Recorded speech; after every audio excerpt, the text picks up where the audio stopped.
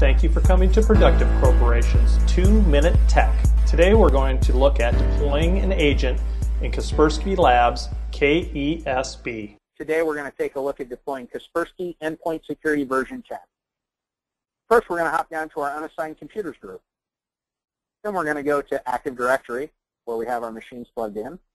Go to our domain, hop into computers here, and here you can see a list of machines that don't yet have Kaspersky deployed to them.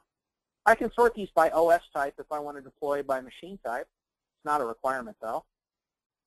I can click on a machine, hold down the Shift key using standard Windows commands and highlight a whole group, or I can hold down Control to get a custom setup. I'm going to hop in to Install Application. I can also click on it over here. I'm going to choose Kaspersky Endpoint Security 10, and since this is the last thing I've deployed, it defaults here. Since we have the advanced version of Kaspersky, we can also deploy out non-Kaspersky related software packages, including OSs, but today we're talking about endpoint.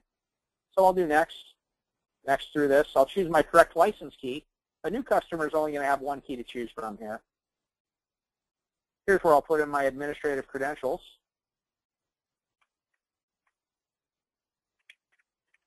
And my password, of course. Kaspersky is role-based, so you can have different admins with different capabilities on the network. If you're competitively uninstalling a product, you'll need to do a reboot after the deployment is complete. I can force that reboot right after the deployment happens. I don't have to do a restart, or if I want to manually do a restart later, or I can engage my end user to help me out. And I can put in a custom note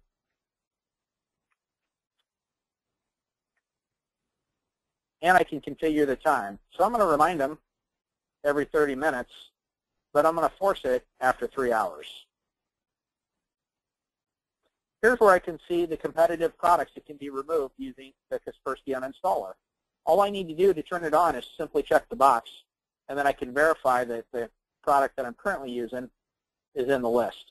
If you don't see it here, reach out to your productive rep, and they can help you get a free script written by Kaspersky delivered within 48 hours. Final step, I can move this newly deployed machine to an existing group. If I haven't created groups yet, that's okay. I can put them into default, or I can create new groups from here. We're going to move this machine into the workstations group.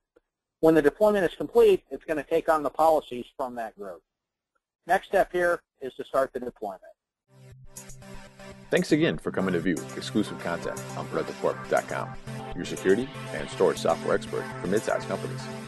If you have questions about pricing or licensing your specific environment, give us a call or request a quote on ProductiveCorp.com.